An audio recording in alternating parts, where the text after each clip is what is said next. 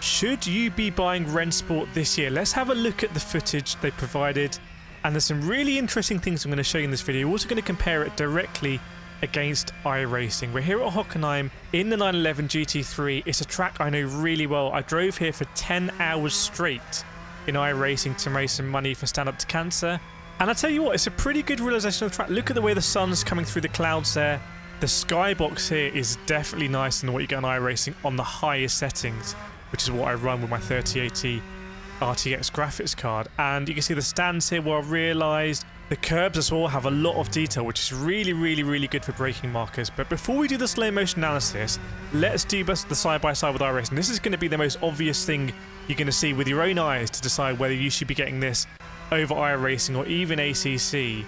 So you can see here that the lighting just looks to be way more detailed in Rennsport. I know we're in a different time of day in iRacing, but the lighting in Rennsport seems to be a step above. It's kind of more on par with Gran Turismo 7, I would say.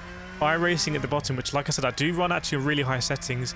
Both these videos are compressed because they're from YouTube. But the Rennsport kind of track details, have a look at the markers on the side of the track that you can use for braking, use for turn-in points, catching a glimpse of your eye. The cockpit as well just seems to be a bit more detailed with the HUD, the way the reflections are working as well. You see iRacing, I've got all the shadows in the cockpit as well, but just not quite at the same level as Rennsport. So from a graphical candy point of view, I have to say Rennsport is looking pretty good. I'm going to show you here the full screen of iRacing just for a couple of seconds so you can have this fresh in your mind. iRacing is an old game. It's a really old game by Papyrus. I love iRacing. I've had some great times on iRacing.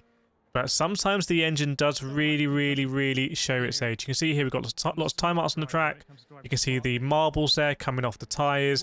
And also, yes, I have a horrendous amount of overlays. So let's talk about the HUD in Rennsport. Look at the HUD here. It is so much simpler than the default HUD in iRacing. I really don't like running all these overlays in iRacing. I don't think it makes for a great viewing experience for me as a streamer. So the fact that we've got a more modern HUD here, you can see at the top we've got the standings, we've got the delta in the middle of the screen at the top. That looks to be quite similar to iRacing in terms of that time bar. We've got an FPS counter right at the top, which is for me great as a streamer to know that I'm pumping out 60 FPS. We got the position, the lap timer, and the clock in the top right.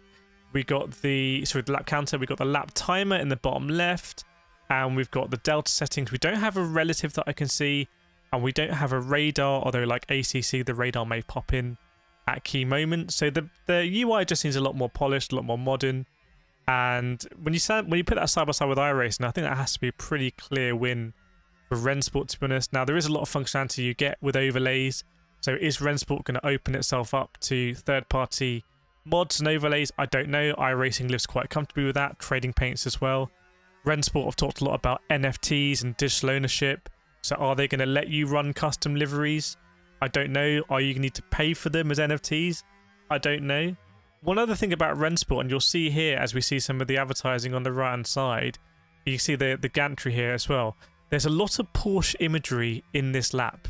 So we're driving in a Porsche. There's a Porsche billboard here in the top right. We're going to see Porsche adverts on the right hand side as well. This is obviously a game that is, you know, made or backed by Porsche. Why they're not more transparent about it, I don't know. It's the same thing they do with Overtake.gg, who are like a sim racing group that sort of maybe pretend to be organic, but really they're completely owned and bankrolled by Porsche. So this looks to be kind of a Porsche GT3 sim game. What's that going to mean for balance of performance? What's that going to mean for other cars in the game? I don't know. How are the Lamborghinis going to drive? How are the Audis going to drive? We'll see. But I would love if Rennsport could just be a little bit more transparent about that. But I have to say, on the whole, I'm really happy to see some footage here. I don't know whether this is going to be better than iRacing. All I know is that it's a lot more modern than iRacing. And the graphics look to be better. And the driving here, there's nothing massively out of the ordinary. You can see that when we kiss the curbs, the car bounces as you might expect. They do cut away from the really heavy curb here, so there's something that they probably don't want to show. But in terms of the way that the car is rotating, a little bit of slip angle, how it's responding to the inputs on the brakes, it all seems quite, you know, realistic. Quite a lot of counter steer there that maybe I wouldn't expect. So not sure how loose the handling model is. You can see here using all of the curbs and then some.